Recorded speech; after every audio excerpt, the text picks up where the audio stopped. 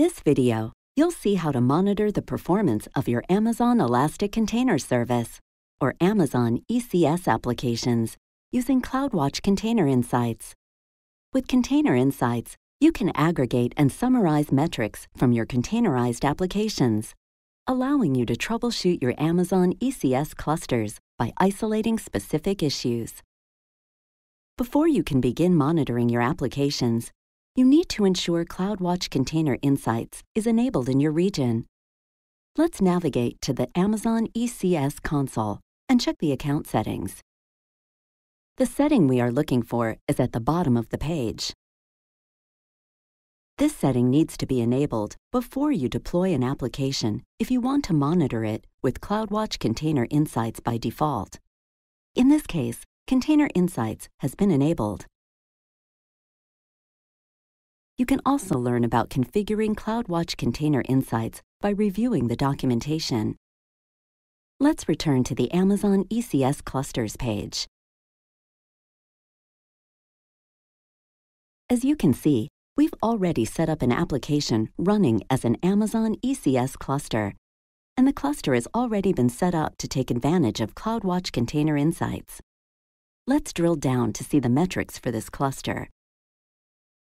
This Metrics tab is where metrics on cluster resources were previously reported. Only a few metrics were available, such as CPU utilization and memory utilization. Since this information is now being aggregated by CloudWatch Container Insights instead, these metrics are blank. Now let's look at the new Container Insights dashboard, which you can easily view with the click of a button.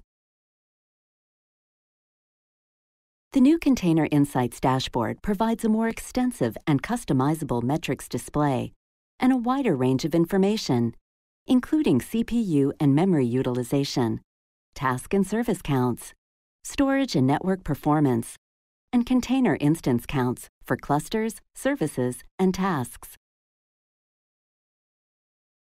You can sort the data in different ways, such as by services. As you can see, this application has 3 different services running, and data can be viewed for each service. You can select an instance name in the legend to filter the page for that instance. You can also sort by tasks. Let's filter the tasks to focus solely on the front-end service. Now let's test the responsiveness of our metrics by simulating a change in the cluster environment. We can do that using AWS Cloud9. AWS Cloud9 is a cloud-based integrated development environment with direct terminal access to Amazon Web Services. Let's simulate putting a moderate load on the application. We'll do that by running this script, which will constantly attempt to load the web page. Let's refresh the dashboard and see whether it changes. As you can see, CPU utilization has increased. Over the next few minutes, we can see the other metrics fluctuate as we put additional load on the cluster. Now let's put a greater load on our application. This time, we'll run the Apache Bench application to perform a load test. Let's refresh the dashboard again. You can see that CPU utilization has increased significantly, this time to nearly 100%. Let's scroll down to look at some of the other information provided by the dashboard. Here, you can view a list of all running tasks and their performance metrics, along with the container each task is associated with. For deeper analysis, you can select a task and open its performance logs directly in CloudWatch Logs Insights.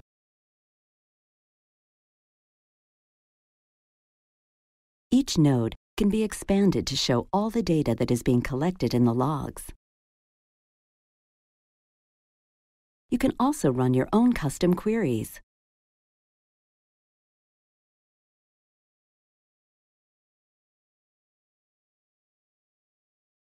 For example, This query will summarize the container performance data by time period.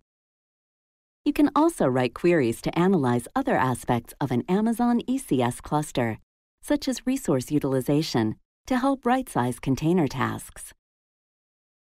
You've just seen how to monitor the performance of your Amazon ECS applications using CloudWatch Container Insights. Thanks for watching. Now it's your turn to try.